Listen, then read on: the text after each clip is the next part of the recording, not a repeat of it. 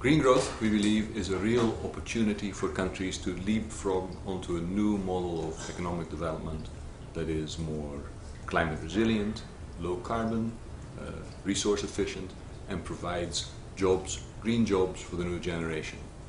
A critical part, therefore, of sustainable economic development.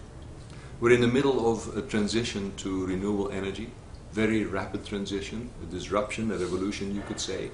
In 2016, renewable energy became the cheapest form of energy in 58 emerging and developing countries. Now, in places like Korea, where we have our headquarters, President Moon has made a commitment to increase renewable energy, very much driven by the consequences of the old model.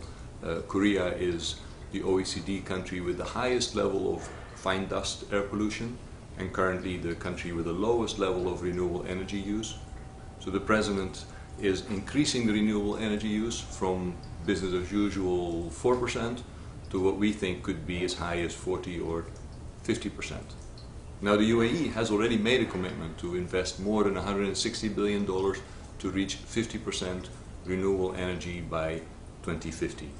And we think that is the challenge, but also the opportunity that many countries face. How can they jump onto this opportunity to have green growth, to have a more renewable, more sustainable form of economic development that also provides green jobs for the next generation?